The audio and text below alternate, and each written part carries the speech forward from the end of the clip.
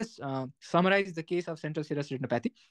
So, central serous retinopathy, it is a disease which occurs because of the breach in the outer blood retinal barrier. And because of the breach in the outer blood retinal barrier, there is collection of fluid from the choroidal capillaries, especially the choroid capillaries, and the fluid will be focally leaking into the central part of the retina as a serous fluid into the pre-retinal space. So that will result into shallow retinal detachment, and the patient usually complains of the complaint with chief complaint like gradual diminution in vision. So there is decreased vision, and there is alteration in the vision. So there is blurring of vision. Along with that, there is alteration in vision. The alteration is in the vision can be either in the form of micropsia as well as metamorphopsia, and the vision usually improves with positive glasses, by giving positive glasses, that is concave convex glasses. Usually the vision improves with giving convex glasses. Usually these cases are seen in patient with having risk factors like the patient who usually are in between the age of 20 to 50 years, who are taking steroids, those patients who are having type A personality, or those patients who take a lot of stress, or those patients who take steroids, or those patients who are having hypertensive.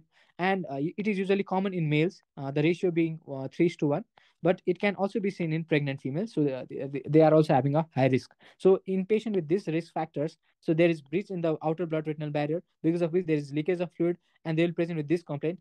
And upon doing fundus examination, what we'll see is we'll see that the optic disc is absolutely normal, whereas in the macular area we can appreciate a small gray color elevation, which is occurring because of the detachment occurring at the level because of the shallow retinal detachment.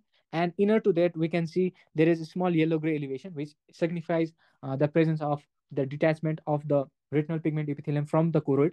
So there are two findings that we see in on normal fundus examination. So we usually evaluate the patient, and we send them for investigation. The first investigation is fundus fluorescent angiography, where we can see two patterns. One is ink blot pattern, another is smoke stack pattern. The ink blot pattern being the more common variety. We can also perform optical coherence tomography in this patient. And in these people, on doing this, we can find that the choroid is absolutely normal, and the retinal pigment epithelium is slightly detached, in around here. And we can see that neurosensory retina is detached focally in this point. So there is detachment of the neurosensory retina, which is seen in OCT. So these are the investigation that we do in this patient, and along with that, we can also perform next. So we can see this OCT chart. The next investigation is absolute grid test. Absolute grid test can also be given, and it is usually given for follow-up facilities as well, so that to monitor the visual prognosis and to monitor the visual improvement. The next investigation is indocyanine green angiography. Indocyanine green angiography will usually visualize the choroidal vasculature. So there are two varieties of central serous retinopathy. One of them is an acute variety, and the next one is a chronic variety. Acute is if patients are usually presenting within the period of 2 to 6 months, then we usually categorize them under the acute variety. We should be thankful to this patient because these cases are usually self-limiting and they are temporary. So 2 to 6 months, self-limiting and temporary. So this patient, they usually do not require treatment. But what we do is that we provide them with amsler grid chart, and to monitor the visual prognosis, we ask them to avoid the risk factor by avoiding taking the steroids and avoiding stress and decrease and to control hypertension.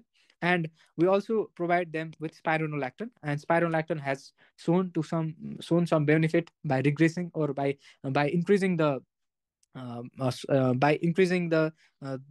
the fast resolution of the disease. And for the chronic patient, we have to be it is quite dangerous in this patient because chronic patient usually they have a permanent damage to the rod and cones and even to the retinal pigment epithelium. And this patient usually present within a period after the period of 12 months. And the treatment that we suggest them is to undergo anti-VEGF therapy. Along with that, photodynamic therapy. This is the mainstay of treatment, and we can also advise them to undergo photodynamic therapy by still alone. Right?